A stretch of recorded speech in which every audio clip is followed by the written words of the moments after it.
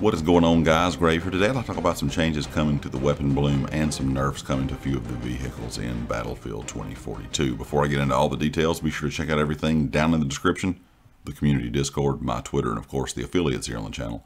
Empire Jerky, where you can use code GRAVE at checkout to save 5%, and Amazon Associates. I have a lot of items linked down in the description that I use every day in gaming, some things you might be interested in. Also, check out the merch store. That is linked in the description as well. And if you're not subscribed to the channel, I would appreciate it if you would go ahead and hit that sub button. Some of the DICE devs have been on Twitter, been on Reddit talking about some of these changes. They said we'll have 2 large updates within the next 30 days. They have not given us a specific time frame on those just yet. Hopefully, we're going to get one of those this week, is what I'm hoping anyway. But of course, when it comes to updates, we know how sometimes these things can get delayed. But we should have 2 major updates within the next 30 days. And a lot of the conversation, of course, has been around weapon bloom. Of course, you know, the mechanics within weapon bloom in the game. Now, DICE did say weapon bloom has been in every Battlefield game there has been. Now, they did not go into exact details of how weapon bloom has worked in the past. I'm assuming they're talking about when you're on the move in Battlefield. We all know it's not like Call of Duty or Apex, where you can actually move and shoot and your bullets are actually as accurate as they are if you're standing still or if you're crouched or you're, laying down. I'm assuming that's kind of how the weapon bloom mechanic has worked before. But right now they say the AR side anyway is bugged. That the subs, and why the subs seem so good and why everyone is using submachine guns, is because the weapon bloom is working correctly on the submachine guns, but it is bugged out on the ARs. So when it comes to the AR side, they say you're pretty much getting a lot more, almost 2 times more of the bloom than you should on an AR, and while the submachine guns are acting, as they should.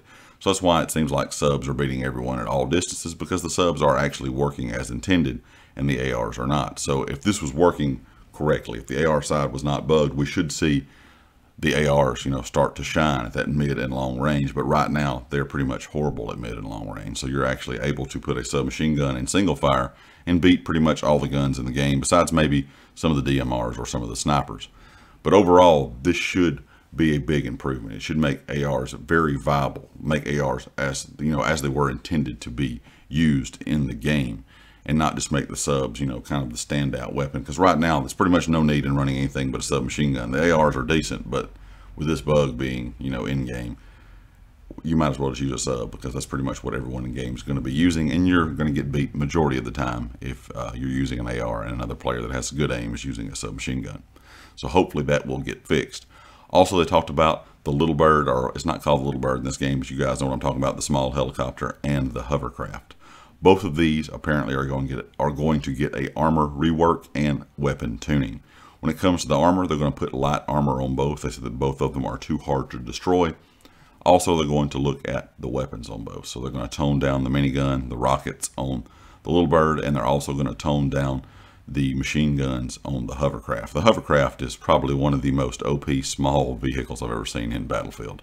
I mean, myself and 3 or 4 other people have been in matches where we're trying to blow up a hovercraft, and you cannot do it because they get away. They're very elusive. They'll pop their smoke, come back in a few minutes when it's regened, run over everybody. It's just very annoying. And of course, the main machine gun on it is very, very good. And of course, the ones on the side are as well. So if there's a large group in a hovercraft, they pretty much can mow down an entire team just over and over. So that is going to get reworked. That, like I said, that armor is going to be a lighter style armor, just like on the little bird. So it should be easier to shoot down. I'm kind of curious to see if they're going to make any other changes to any other of the other vehicles, in the game. They have not mentioned anything about tanks or anything of that nature so far. I'm assuming that weapon tuning and vehicle tuning is going to be something we're going to see, pretty often within Battlefield. That's kind of something all developers work on. You always work on weapon tuning, and of course, if you have some kind of vehicle option, you're always working on tuning for those as well. So we should see some changes, hopefully soon. No specific date just yet. I know Battlefield is in a very broken state right now. Sadly, that's just kind of the world we live in when it comes to games. It's not like they always release in a broken state.